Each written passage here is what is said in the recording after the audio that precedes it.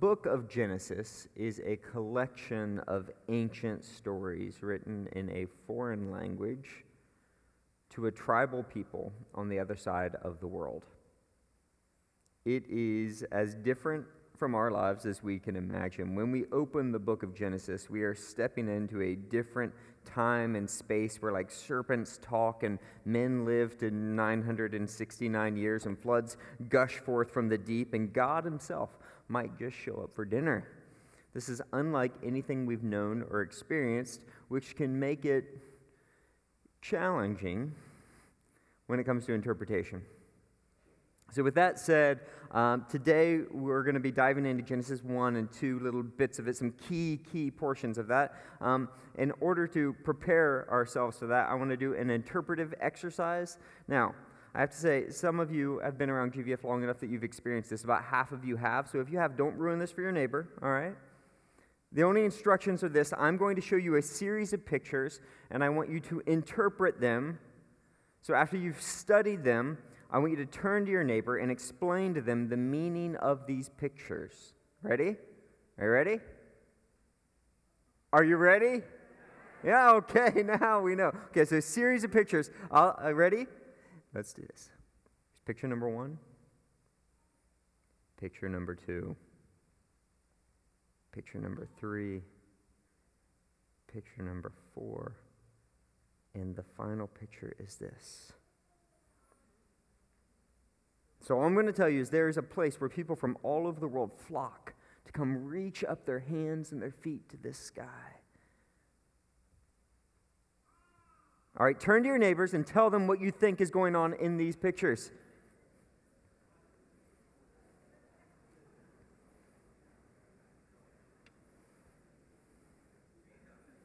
All right, do you want a clue? This is a famous site, famous landmark.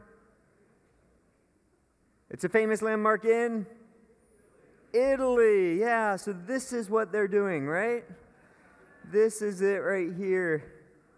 This one's so sweet. But this has to be my favorite. Yeah, that's good. You gotta have some muscles to hold up a building. So what's the point? If you don't know the context, your interpretation likely says more about you than it says about the text you're interpreting. If you don't understand the context, if you can't see it from the right perspective, then it likely says more about you than the text you're studying. If you're not looking from the right perspective with the right cultural context and cues, you might wildly misinterpret something, which brings us to Genesis. The stories of Genesis are ancient. Like, they were almost certainly ancient oral traditions before they were ever written down. So we don't even know how old they actually are. Now, it's believed, and there's good reason, that at the time of Moses, traditionally, Moses himself wrote down most of these stories, although we know that it wasn't just Moses, because there are certain parts of the text that certainly go beyond Moses. For example, in Genesis, the book of Genesis, it mentions the city Dan. The city Dan did not exist until hundreds of years after Moses. So that's an example. So, but we think that primarily it was maybe written by Moses. For simplicity's sake, we can say, let's assume this is the tradition of Moses. Moses wrote the whole of Genesis more or less as we have it. Now let's talk about Moses. Moses does not live in Chester County. He's not from Wayne. He's not even from Kimberton, and he's certainly not from Spring City. He's not an American. He's not a Republican.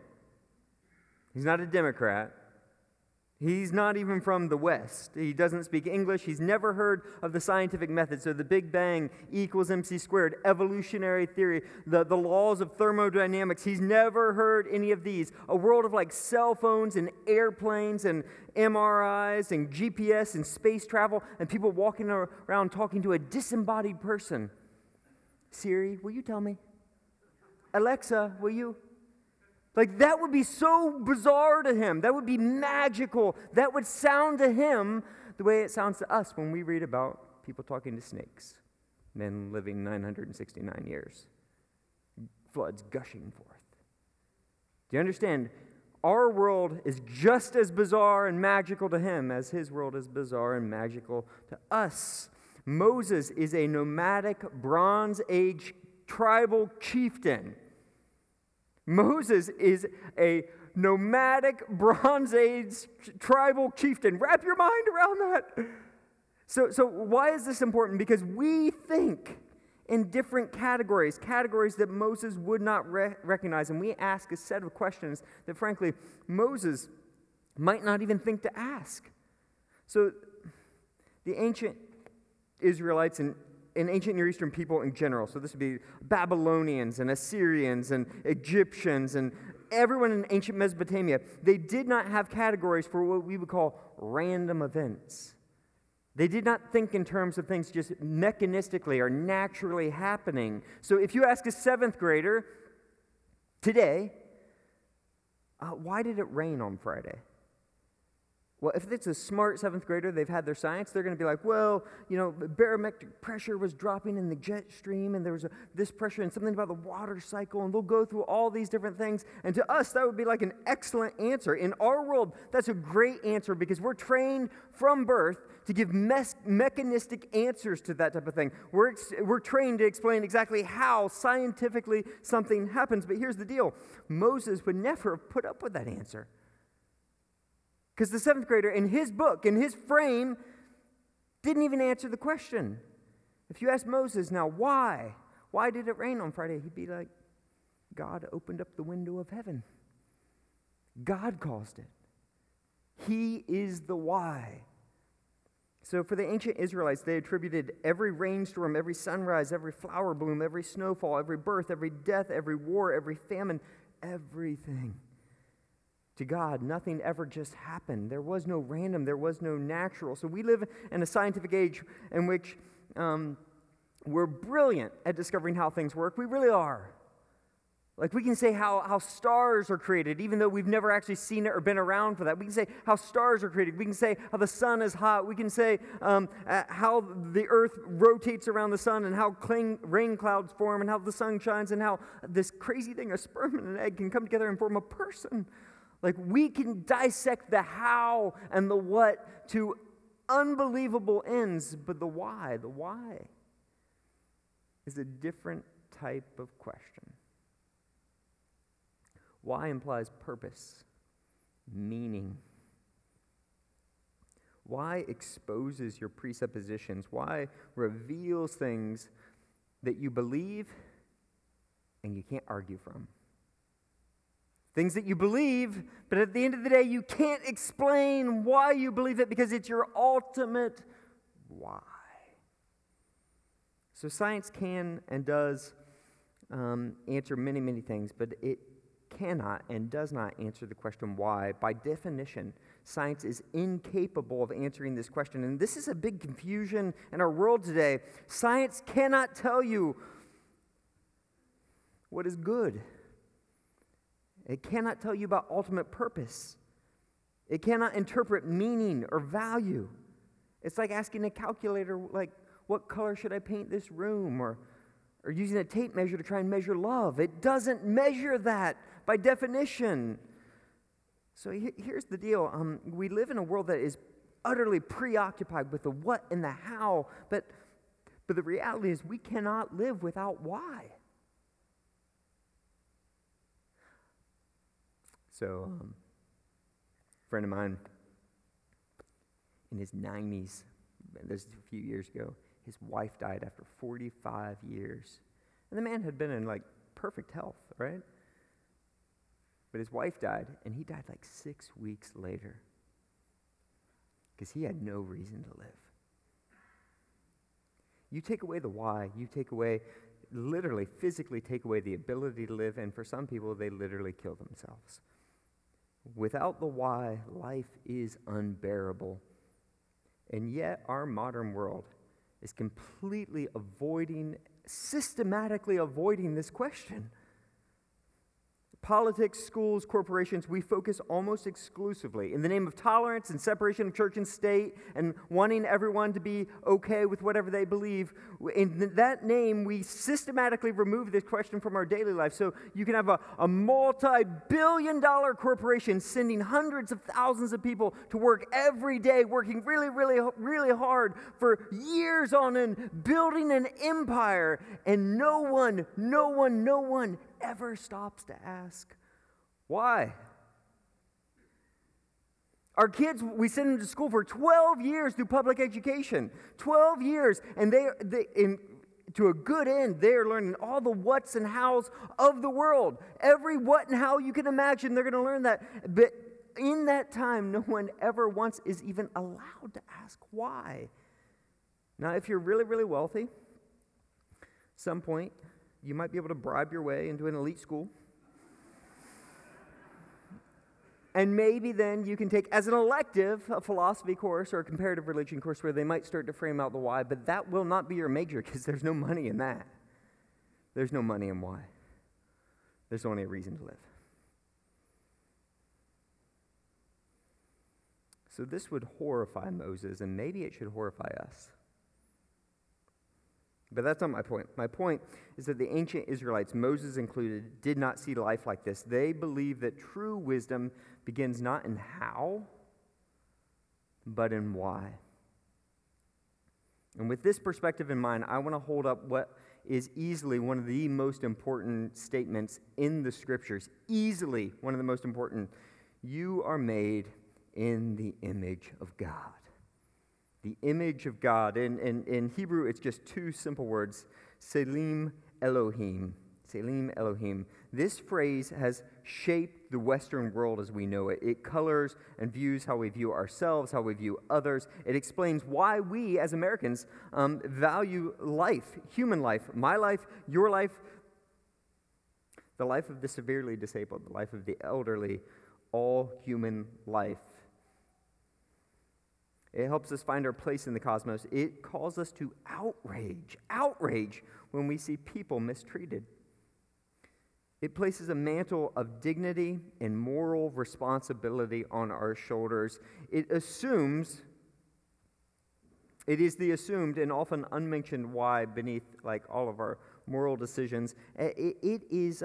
We hold these truths to be self-evident, that all men, all people are created equal, are endowed by their Creator with certain rights, right? Like life, liberty, pursuit of happiness, those things. So the very U.S. Constitution hints at this, is built upon this concept. Like, to say that this concept is important is an understatement. Like, this concept is the why behind life.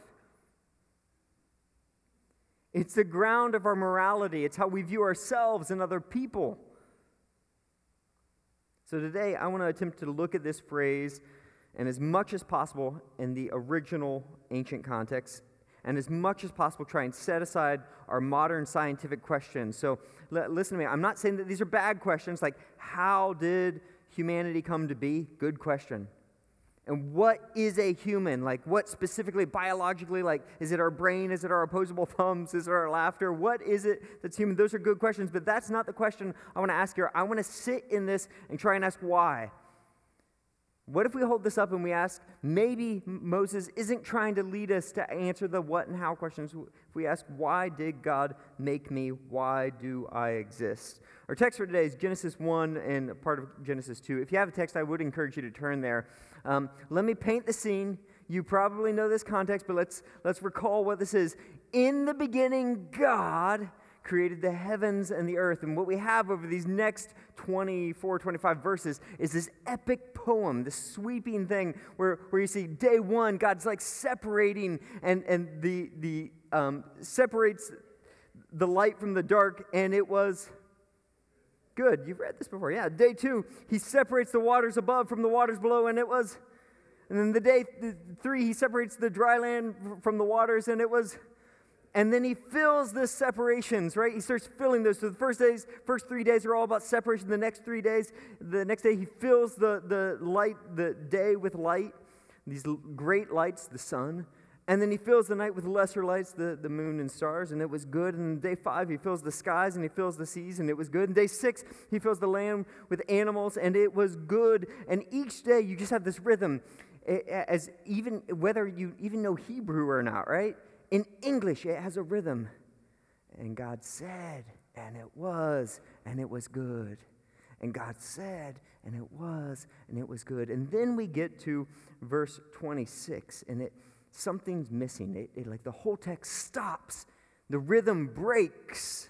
And we read in verse 26, then God said, let us make man in our image, after our likeness. Let them have dominion over the fish of the sea and over the birds of the heavens and over the livestock and over all the earth and over every creeping thing that creeps over the earth, the creepy crawly things. So God created man in his own image. In the image of God, he created him, male and female, he created them. And God blessed them, and God said to them, be fruitful and multiply, fill the earth and subdue it, and have dominion over the fish of the sea, and over the birds of the heavens, and over every living thing that moves on the ground. And he did this, and it was very good. Good in Hebrew. This becomes the epic, the pinnacle of creation. God creates man. Now, this text has always been challenging. So let's set aside what you know about it right now, and let's pretend like you go back in time, you're in ancient Mesopotamia, and like, one of your goats gets out of the pen, and it goes over to the neighbor's house, so you're like, I got to go get my goat. So you go over to your neighbor's house, and you're like, hey, how you doing? Oh, sorry, my goat's eating you or whatever. And you start chatting it up, as you would do, and things suddenly go real deep. You're like, do you ever go out under the night sky and look up and just say, why am I here? Why am I here? And he's like, yeah, that's so deep. Like, why do you think we're here? And you say, I believe God made us in his image. I believe that's why we're here. Do you know what would happen if you said that to your ancient Near Eastern friend? He would laugh in your face. He would think you are an overprivileged millennial. You think you're so special? You're a snowflake. Oh, it's so nice. Because, back in the ancient Near East, there were people who were made in the image of God, but it wasn't you. It was guys like Pharaoh. Kings were made in the image of God. So Pharaoh, he built this. Yeah, what'd you build? Like a treehouse? Right? There were guys. This is Ashurbanipal. The man is choking a lion with his bare hands. You can't handle the neighborhood dog. Like, no! Made in the image of God. That's what it looks like to be made in the image of God in the ancient Near East. You, not so much. So when the ancient Israelites, these nomadic, impoverished sheep herders, came around and told everybody, we're made in the image of God, it looked bombastic and ridiculous. But here's the thing. So it wasn't just challenging to the outsiders, to the Babylonians, the Assyrians, Egyptians. It wasn't just challenging to them. It was also challenging to the Israelites themselves. So if you had asked that your Babylonian friend, okay, so you think I'm ridiculous for believing that we're made in the image of God, what do you believe?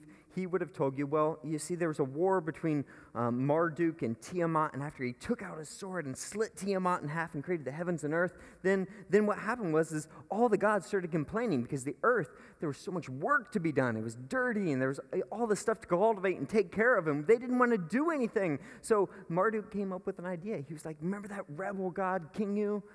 We're going to take him, we're going to kill him, and we're going to take his blood, and we're going to make these slaves, these savages, called humans. That's how humanity was created, to become a slave workforce for Marduk and the gods. In fact, here's a tablet from the Enuma Elish. You may have heard of it. It reads like this. This is Marduk speaking. He said, blood I will mass and cause bones to be. I love that he speaks like a caveman. I will establish a savage. Man shall be his name. Verily, savage man I will create. He shall be charged with the service, the slavery of the gods, that the gods might be at ease. So, if you had asked your Babylonian neighbor, why did God create you? You'd say, see, you're a savage, made in the image of blood. Why did God create you? Because he needed a slave workforce. Don't you feel so good about yourselves? So this phrase is very, very challenging to an outsider, but to an insider, it's still challenging to the ancient Israelites, because this word that we see in Hebrew, Selim Elohim, Selim is one of those words that is awkward for an ancient Israelite. In fact, it's not used very often in the Old Testament. This word Selim, Selim, Selim that occurs in Genesis 26 and 27, saying that we are the Selim Elohim, the image of God. This is, it's like inviting a vegan over for steaks. It's like when your wife asks you to go pick up feminine products. It's like being a Dallas fan at an Eagles game. It's awkward. It's weird. Like it doesn't work. This whole thing. So Selim can literally be translated idol. An idol of God. We can feel it if you translate it this way. The same text. Then God said, let us make man as our idol. Could be translated this way. So God created man as his own idol. As the idol of God, he created him. Male and female, he created them. This is the sense in which the ancient Israelites, if you know anything about ancient Israelites, you know this, or Jews today. Thou shalt have no graven images. It's the second commandment out of the top 10. Like, don't do this. God cannot be made into an image. Don't create a statue. Don't worship that. God is the unseen God. No man can see God and live. And so this word Selim, it might as well be a curse word. So whatever this word Selim means, whatever it means to be made in the image of God, to be made an idol of God, we know when we read this from Moses' perspective, it cannot literally be true. We don't literally physically look like God because God is spirit and truth. God cannot be seen. So whatever it is, it's this metaphor, it's this picture. So then this begs the question, if it's not literally true that we're made like God looks like us, that's not literally true, then why would Moses use such a terrible, offensive term? It's offensive to outsiders, it's offensive to insiders. Doesn't matter who you are, you're offended by this. Why would he pick this offensive term? So with that question just hanging out there, with this bit of context, we immediately see that this phrase, image of God, is challenging and offensive. And this then leads us to a few clues that are in the text that explicitly and implicitly give us a sense of what this means. So what I want to do for the rest of the day is I want to show you 6 different things in this text, and we'll go quickly through them. So 6 things that we see in this text that point to us what this means so that we can understand when we hear this phrase, the Selim Elohim, the image of God, how does that answer the question to an ancient Israelite? How does that answer the question, why do I exist? Why did God make me? Good? So the first thing, like as you look through the text, the first thing, I'm not even going to point to a text because it's so obvious, is the word itself, image. The word itself is suggestive that you are derivative. You're a copy of the real thing, a picture, a reflection, a model, a statue. So why did God make you? And the most simple, basic answer that we can say from this without going any further is God made you to be a reflection of himself. Now, if we add a layer from the ancient Near East to this, we would say, but you are a reflection of God the way a statue of a king in the ancient Near East would be a reflection of the king. So when you entered into a certain kingdom, you would see the statue of the great king, and you realize this is his territory, this is his rule, under his law, his care. So this is the way you were supposed to reflect the image of God. That when creation itself, when others see you, they should say, this is the reign of a great king. His law is done here when they see you. The next word that I want you to pay attention to is dominion. Dominion. Now this, let's look at the text. It says, Genesis 1:26. Then God said, let us make man in our image after our likeness, and let them have dominion over the fish of the sea, and over the birds of the heavens, and over all the creepy crawly things, right? Dominion. Now, dominion has, in English, a kind of negative connotation that isn't necessarily in the text. When you talk about humans dominating the earth, it sounds inherently evil, like the Patriots dominated the NFL. Inherently evil. But that's not what this means. Dominion here is the word of a shepherd. It's a shepherd. It's a shepherding term. So you have dominion over creation the way a shepherd has dominion over his sheep. He cares for the well-being of the sheep. He doesn't want the sheep to be hurt. He goes after the sheep. He cares for, a good shepherd will lay down his life for the sheep. You see, it's that care. Walter Brueggemann, who's just a genius Old Testament scholar, describes it this way. He says, the task of dominion does not have to do with exploitation and abuse. It does not have to do with exploitation and abuse. That's the opposite of the meaning of dominion. It has to do with securing the well-being of every other creature and bringing the promise of each to fruition. The human person is ordained over the remainder of creation, but for its profit, well-being, and enhancement. The role of the human person is to see that creation becomes fully the creation that God willed. So why did God create you? So that you could fully bring creation to what it could be. So that you can take trees and plants and earth and rocks, and you can make something spectacular, something that exalts God, something that is mind-blowing. And this is so much of what we're involved in today in the modern world in technology, right? So image, dominion, the next word is relationship. You are created for relationship. If you look at Genesis chapter 1, verse 27, it says, so God created man in his own image. In the image of God, he created him. Male and female, he created them. This is, I've gone over this a number of times in a number of contexts. If you go through our normal class, this is a core thing we teach about. That this is Hebrew parallelism here. In the image of God, he created him. Male and female, he created them. That these two lines are basically, one completes the other. They're saying the same thing in a different way. So the image of God is not just in him individually. The image of God is seen in them. The very structure of this cries out that the image of God is not just in you, but in us. And so let's wrap our minds around this idea. Like, if you want to see the God who exists as an eternal community, self-giving, loving, Father, Son, and Holy Spirit, if you want to see that God, it cannot be seen. He cannot be seen fully in you. He can only be seen in us.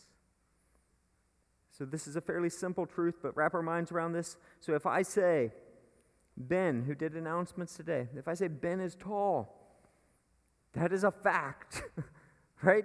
That's a singular fact, an individual characteristic. Whether Ben feels tall or not, whether other people are tall or not, has nothing to do with that. Ben's height is an objective fact, but if I say Ben is forgiving, that's something different.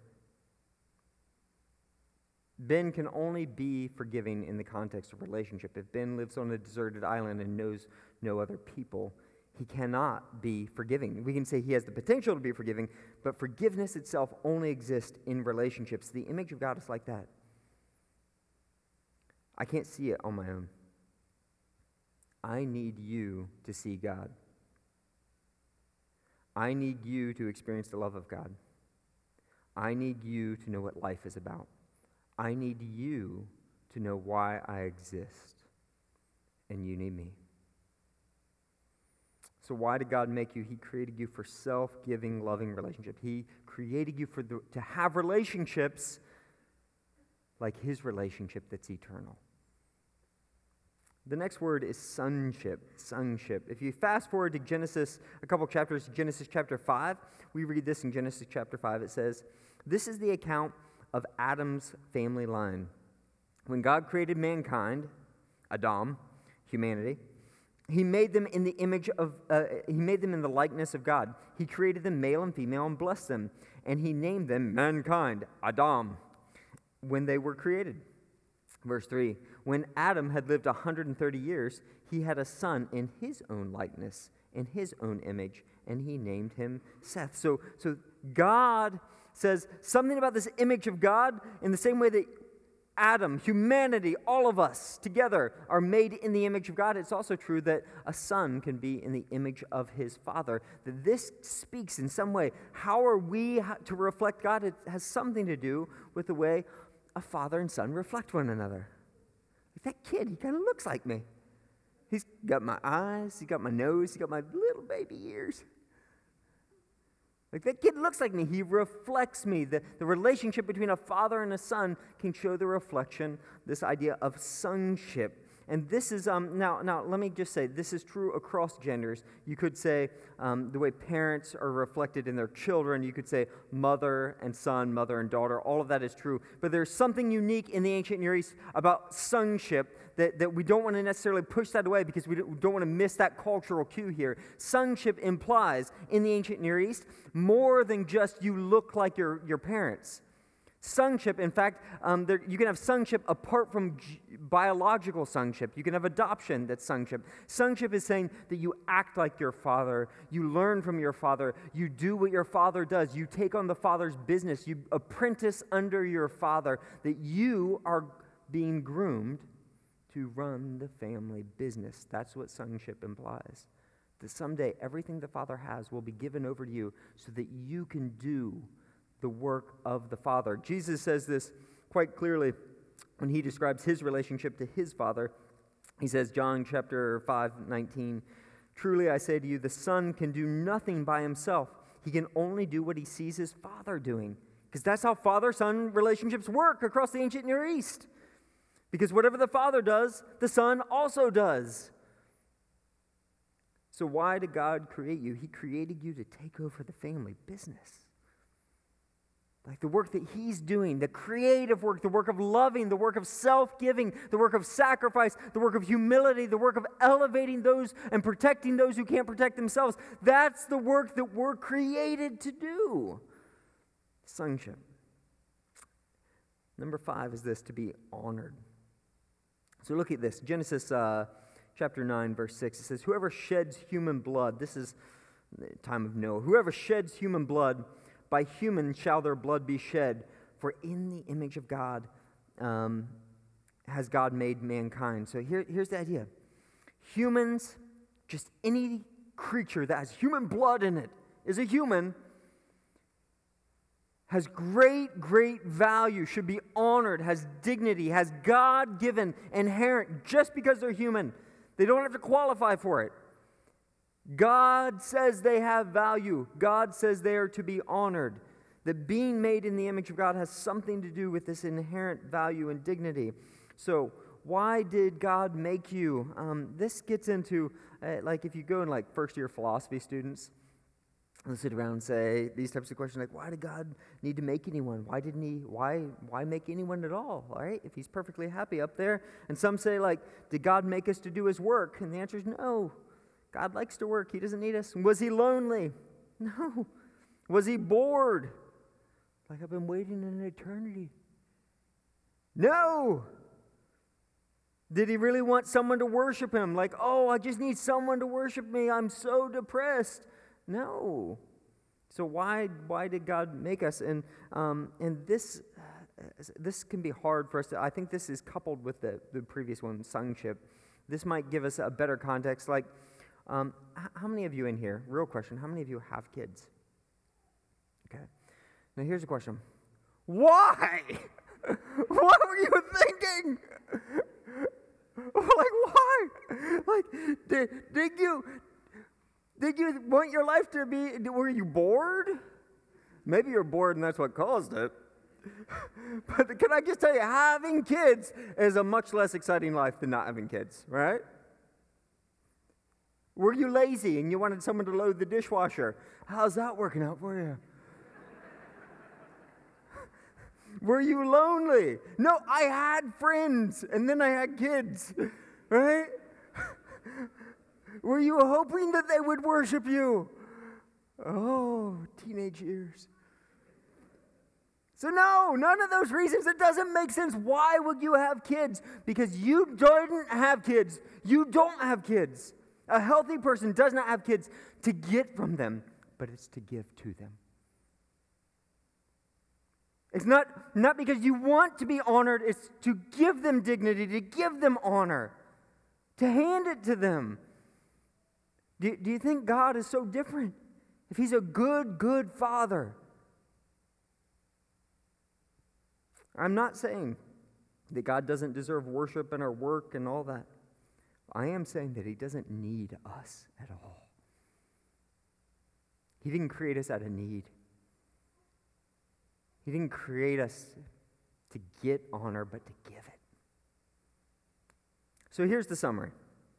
What does it mean to be created in the image of God? When we ask this question, we ask the why, we come up with this list straight out of the text. We are created in his image to reflect him as kings, like kingship. We are a symbol of his kingship. We are created to be stewards or to have dominion over the earth, that to take away a person's work, their creative expression, is to dehumanize them. That's what we're created for. To make something great, do something great. We are created for community, for relationship. The isolation is terrible. You take a person out of context of other relationships and they lose the will to live. They lose the ability to live a healthy life. We're created for sonship, to take over the family business. We're created to be honored and reflect this back to God, that God is excited in us when we honor one another. And so this gives us kind of the picture of this thing, the image of God. But here's where I keep getting hung up, because I've heard all of this before. I don't know about you, but I've heard this preached time and time again. But none of this answers the question, why didn't Moses just say all that? Why did he use this terrible phrase? This phrase is offensive to all your neighbors and to the ancient Israelites both. Why in the world would he pick that phrase? Why didn't he say what he says in Exodus 19? God made humans to be a kingdom of priests, that they would be holy, that they would fill the earth. Like, he could have used all of that language. He uses it in other places. Why does he use this phrase in this context? And this is where we get to something that just blows my mind. This is the Mesopotamian mouth opening or mouth washing ceremony. You probably aren't familiar with it, but you're going to be. If you want to look it up, there's the works of Dr. Sandra Reichter. She's brilliant. Teaches at Westmont College. Anyways, check that out on your own time. But here's the question you're asking. So let's say you live in ancient Mesopotamia, and you want to make a Selim Elohim. Now, this is not exclusive to the Israelites, right? This language is used all over ancient Mesopotamia. For at least 1,000 years, we have this exact same language happening prior to the time of Moses, after the time of the Babylonian captivity. So there's over 1,000 years across the region, all the way from down to Egypt, all the way up to, like, you think through the Babylonians and the Persians and the Hittites prior to that, and all of those guys. They use this type of language in their own language, but they use this type of language to describe how do you make a god. Now, here's the question. How does a statue become a Selim Elohim? How does it go from just being an object to being a sacred object that embodies the God in it? All right? So, if you want to make an idol, the first thing you do, you can read this in Isaiah chapter 44, you chop down a tree, or you find the right stone, you get your best craftsmen to do their thing, and they start chopping away at it to make this beautiful idol. And then they cover it in gold, usually adorn it with jewels. They craft it. That's what you do. You craft this piece of wood or this stone to make an idol. And that's great. At this point now, you have an idol. This is an actual idol from ancient Ugarit, by the way. Probably about 1300 BC. So this is... At this point, you have this statue, but that's all you have. And even the pagans know this. Like, even those who are outside of the ancient Israel, they know that's just a statue that you carved. How does that statue become a Selim Elohim? How does it become an embodiment of the God?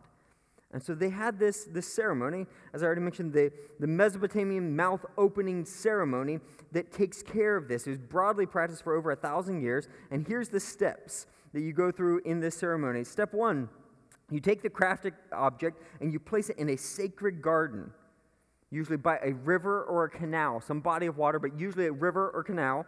And then it has to be facing the east, facing where the sun's going to rise. Now, this reference, just to put it in an ancient Near Eastern context, gardens a lot of times have a sexual reference implied in them. And so Song of Solomon, chapter 5, it says, I have come into my garden, my sister, my bride. The man's not talking about horticulture. All right? So, and rivers, canals, had this imagery that is common in the ancient Near East of a birth canal. So you take this object into this sexually illicit place, this lush garden next to this river, and you place it towards face it towards the sun. The next morning, the priests and craftsmen who are involved come out. They recognize the object is facing the sun. The sun's glimmering off of it, and then they say, in ritual fashion, all of them, "Look what the gods have born! It's born! It's alive!"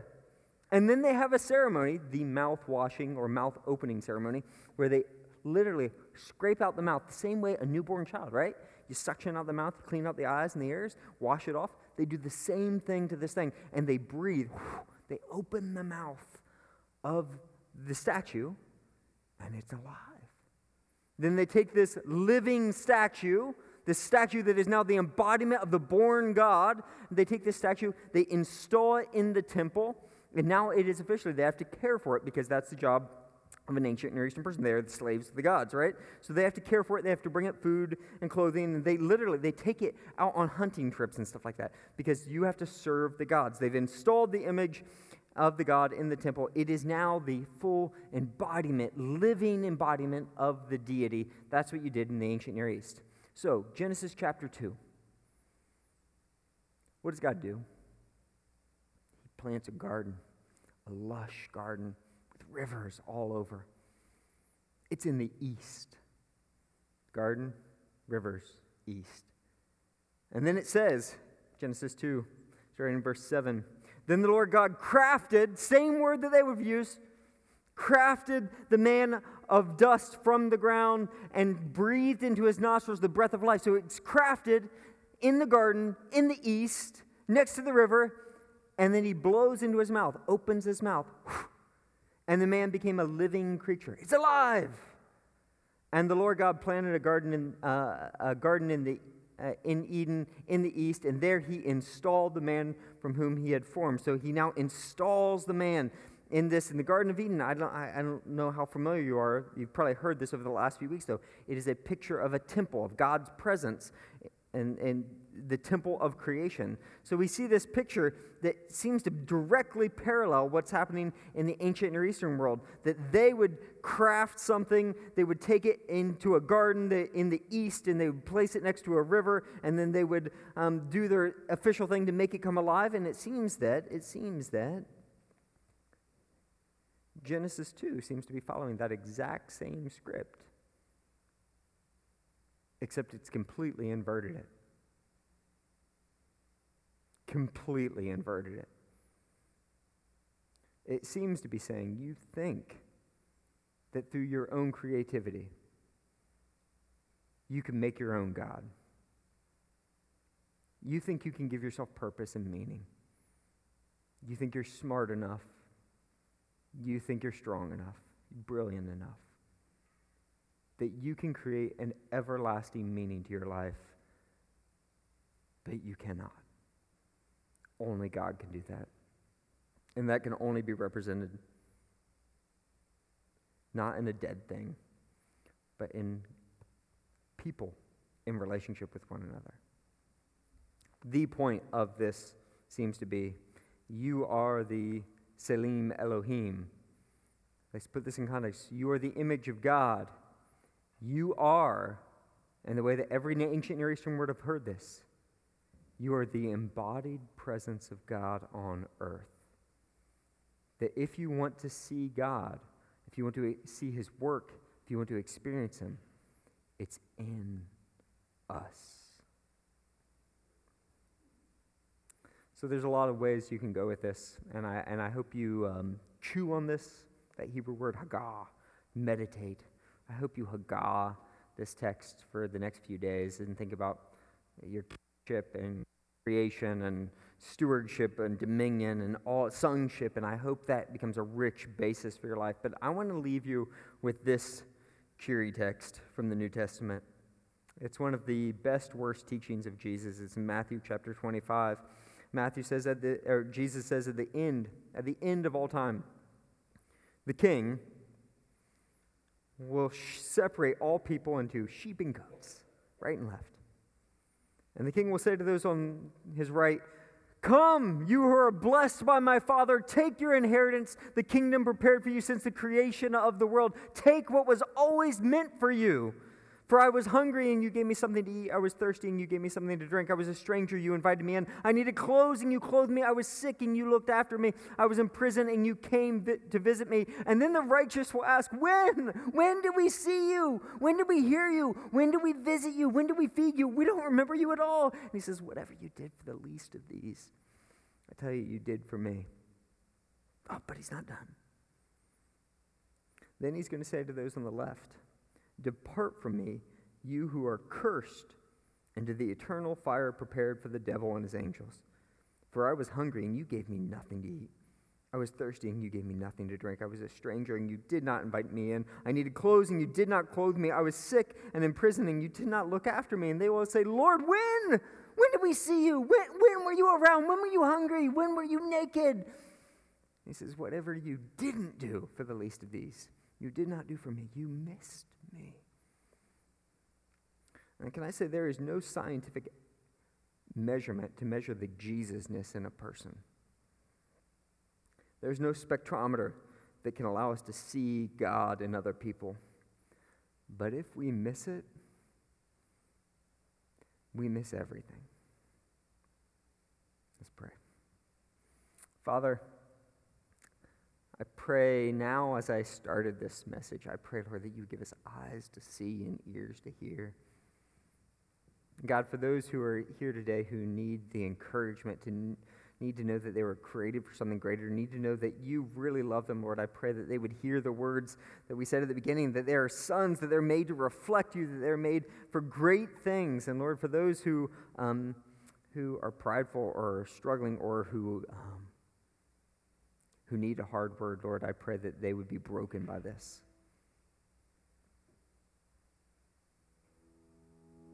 God, we trust you with the results, and we pray this in Jesus' name. Amen.